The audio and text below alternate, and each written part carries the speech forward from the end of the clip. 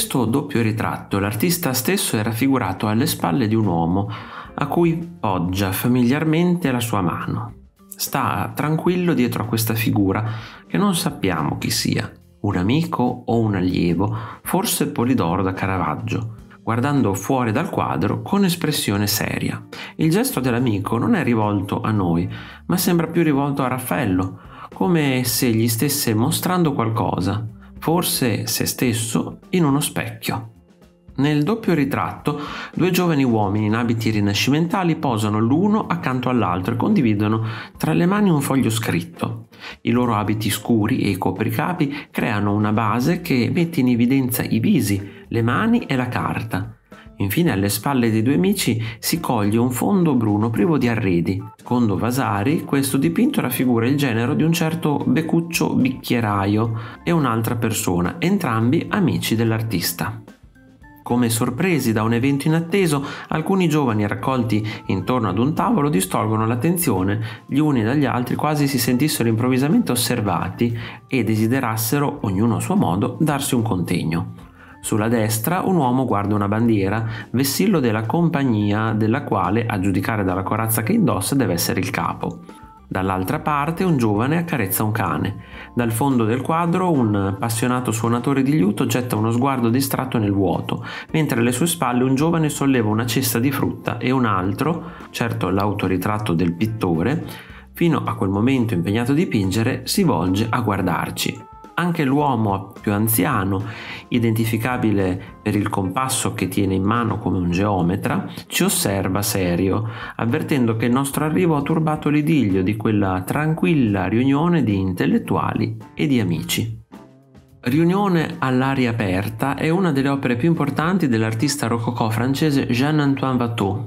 Questo dipinto, completato nel 1719, raffigura un Pierrot in piedi e vestito tutto di bianco, circondato da una moltitudine di altre figure. Il dipinto simboleggia le riunioni comuni tra l'alta società dell'epoca. Il dipinto non è solo piacevole da guardare, ma caratterizza anche il movimento artistico rococò, che si concentra sull'uso di colori chiari e temi allegri.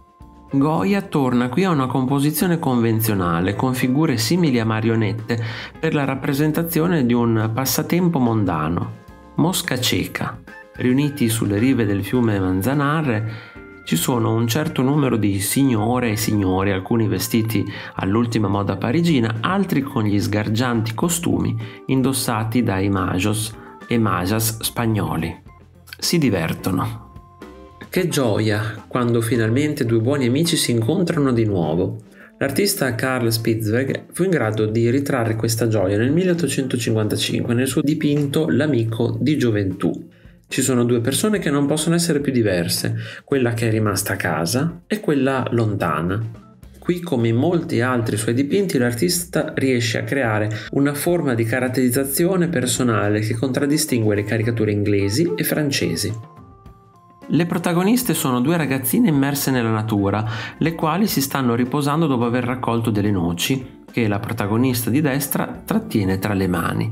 Le vesti delle due ragazze sono estremamente realistiche. Il pittore, tra l'altro, per dare un senso di profondità all'opera, ha realizzato le due protagoniste in grandi dimensioni, ponendole in primissimo piano, come se l'osservatore si trovasse proprio seduto di fronte a queste ultime. I colori utilizzati sono molto chiari, ed anche in questo caso, come nella stragrande maggioranza delle opere di Bouguereau, le protagoniste appartengono al mondo dei contadini, ma vengono elevate al pari delle antiche dee greche grazie alla perfezione dei loro lineamenti e alla loro bellezza, che sembra resistere al normale scorrere del tempo. Nel maggio 1940 Wood e altri 8 importanti pittori americani, tra cui Thomas Hart Benton, Raphael Sawyer, volarono a Hollywood per dipingere gli attori e le scene di Il lungo viaggio verso casa, un film del 1940 diretto da John Ford, basato su 4 atti unici di Eugene O'Neill. Il dipinto di Wood illustra una scena alla fine del film, quando 7 marinai, leggermente ubriachi, si commuovono interpretando una canzone familiare in un pub. Lichtenstein sta tentando di insultare l'arte? Invece di dipingere un'immagine originale, si appropria di una scena presa dai fumetti Disney, completa di uno scherzo visivo. Tuttavia altera sottilmente l'originale per trasformarlo in un'immagine più unificata, omettendo le figure sullo sfondo, ruotando il punto di vista di 90 gradi, organizzando i colori in fasce di giallo e blu e semplificando le caratteristiche dei personaggi. Un viaggio a Madrid intorno al 1643 permise a Murillo di studiare i dipinti veneziani fiamminghi che facevano parte delle collezioni reali. Per il resto rimase stabilmente a Siviglia, sua città natale, e la sua vita fu semplice. Nel 1645 il suo stile si era consolidato nella sua forma definitiva, come si può vedere nei dipinti eseguiti in questo periodo per i francescani, con la prima di quelle opere in cui raffigura quei mascalzoni e mendicanti in cui si specializzò. Se ti è piaciuto il video, iscriviti al canale, lascia like e condividilo con i tuoi amici. Ti invito anche a visitare il mio negozio. Un saluto e al prossimo video di Artesplorando.